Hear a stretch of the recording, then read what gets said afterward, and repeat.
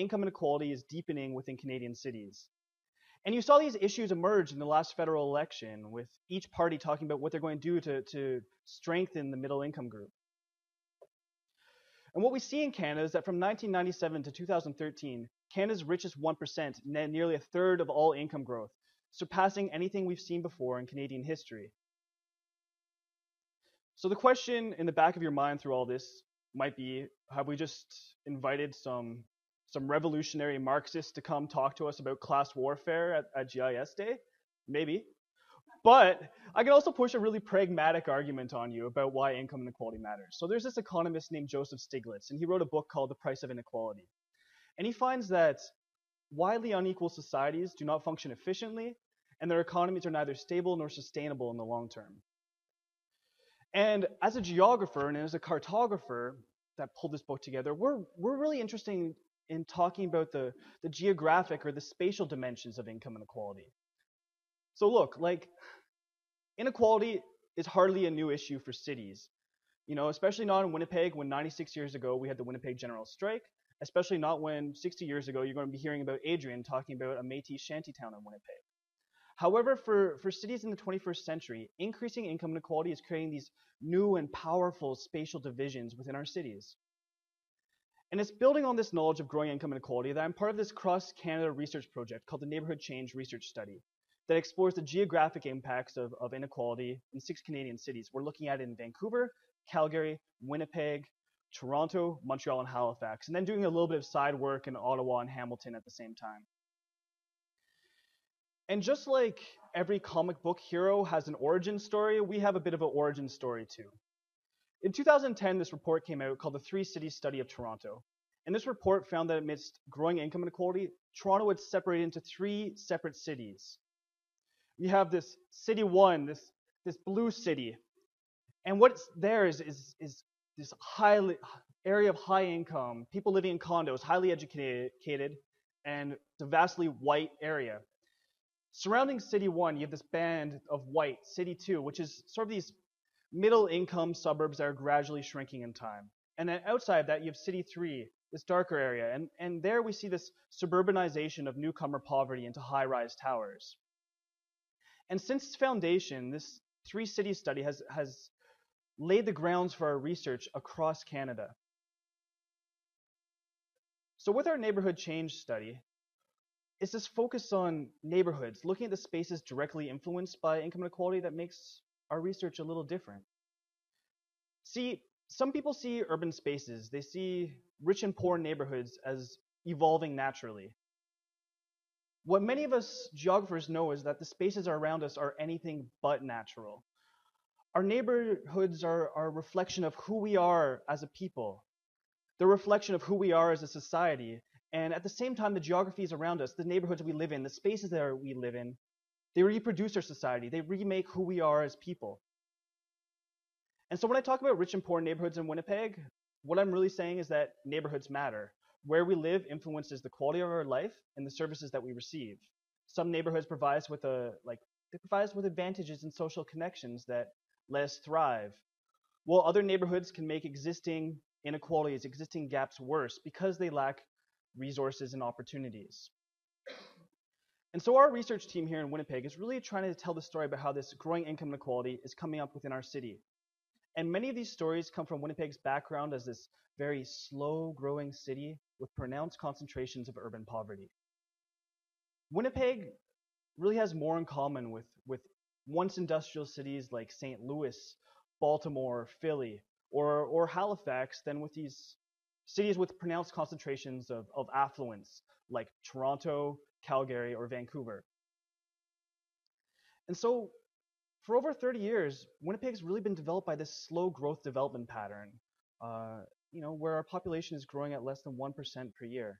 And these slow growth patterns have further entrenched existing neighborhood inequalities in a city that's marked by this symbolic line separating sort of clusters of poverty within the inner city from a vastly more affluent suburban population. So with this slow growth, income inequality and polarization have not occurred to the same extent in Winnipeg as they have in Toronto, Calgary, or Vancouver. See, In Toronto in 2006, the richest neighborhood was about 21 times richer than the city's poorest neighborhood. The same comparison shows that in Winnipeg, the richest census tract, the richest neighborhood, was only about 5.5 times richer than the city's poorest neighborhood. So it really seems like not too many of this 1% crowd are settling in Winnipeg. That sort of makes a bit of sense given the small size of our corporate head office community. But when I'm saying that this gap is not as big, I'm not saying that there's not a lot of poverty in Winnipeg. There is a lot of poverty in Winnipeg. What I'm saying is that the gap between Winnipeg's richest and poorest is not as big as it is in other cities. So I'm not trying to underplay what's going on in this city. That being said, we can still take a look at inequality in Winnipeg and sort of map it out a bit. And I just want to give some credit to Dr. Brian Lorch, who helped in running a lot of these numbers. He's an economic geographer formerly with Lakehead and now sort of does some work with the University of Winnipeg. So one approach to looking at income inequality is just to look at the absolute difference between Winnipeg's richest and poorest neighborhoods. In 1970, you got the Tuxedo neighborhood. It's, if you're familiar with Winnipeg, it's a neighborhood surrounded by parks, and it reported the highest average personal income. At the other end of the scale were parts of Logan, West Alexander, and the Centennial neighborhoods, right around the CPR rail yards, where income was about 1/5 that of the Tuxedo area.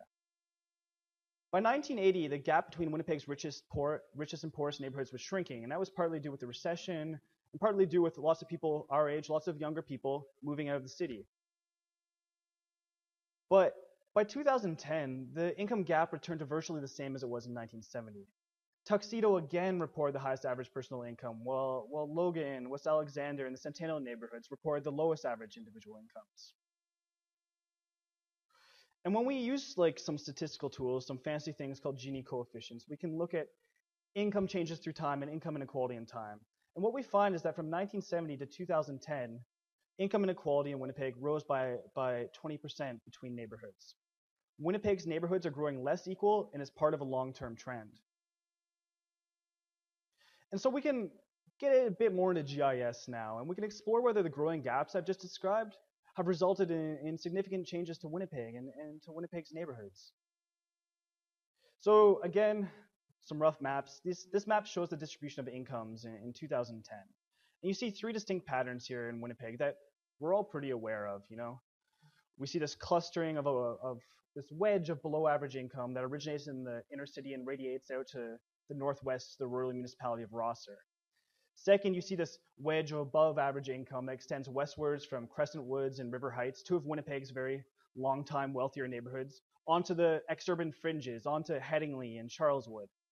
And the third thing we see, so green is higher income, the third thing we see is this band of above average income that almost completely encircles Winnipeg. And again, that makes sense for what many of us in this room know. And what we know about Winnipeg. Winnipeg is this donut city, and when we look at income maps of Winnipeg from 1970 through 2011, we see increasing poverty in the inner city and this outward movement of capital to the edges of the city. And when we map income change through time, and when we sort of display it in one map, something else comes up. And this is something I wasn't expecting from this research. Something, we know where poverty is in the city, we know where affluence is. But what we also find when we map income change in time is that we find that middle income neighborhoods are disappearing within Winnipeg. From 1980 to 2010, 1/4 of Winnipeg's middle income neighborhoods disappeared. And this middle income group is getting progressively smaller in older suburban neighborhoods like the Kildonians, like Transcona, St. Vital, and Fort Garry. So growing income inequality is also affecting the suburbs. And at the risk of falling back sort of on some empty platitudes here, but what we find in Winnipeg is, rich neighborhoods are getting richer, poor neighborhoods are getting poorer, and the middle class is getting squeezed. And so when we're looking at neighborhoods, instead of me just showing a bunch of maps that don't have legends on them here, it can be interesting for you to maybe hear some examples of neighborhoods in Winnipeg and what's going on, and some examples of the most extreme change in our city. So one example is the East Exchange District. It's the inner city waterfront warehouse district. And we heard sort of talking about voting in that area, which was really interesting to see. But what we've also seen in that area is that incomes have moved from about 1/2 of the city's average in 1980 to being almost 2 times the city's average in 2010. And so again, this change is tied to recent condo development, which has attracted double income households, property investors, but also older adults to the area. A second example of an inner city neighborhood with a positive income shift is Osborne Village. So working with urban studies at the University of Winnipeg, a lot of the time I hear students talking about gentrification, and the examples they give are, everyone's very interested in what's going on in West Broadway, in Point Douglas, or in Spence. But the premier example of a gentrified neighborhood in Winnipeg, a neighborhood that had this population displacement, is Osborne Village. See, what we find in this neighborhood is there was this concentration of rooming houses in that area, sort of a precarious housing model through the 1980s and 1990s. And with positive income shifts in that neighborhood, those housing options have almost completely disappeared from the area. And now maybe an example of a negative shift in income in a non-inner city neighborhood. So since we're here at the University of Manitoba, it can be interesting to talk about Winnipeg's Fort Richmond neighborhood, just south of the University of Manitoba campus. And you've heard this neighborhood come up in media conversations about rooming houses and student rooming houses in the area. And so what we're seeing in this area is, again, it's sort of following with that pattern. We're seeing a decline of incomes in that area, which is really interesting given sort of the state of student ghettos across Canada, in Kingston and Kitchener-Waterloo, and what a lack of investment in home ownership into certain neighborhoods does to these neighborhoods in the long term.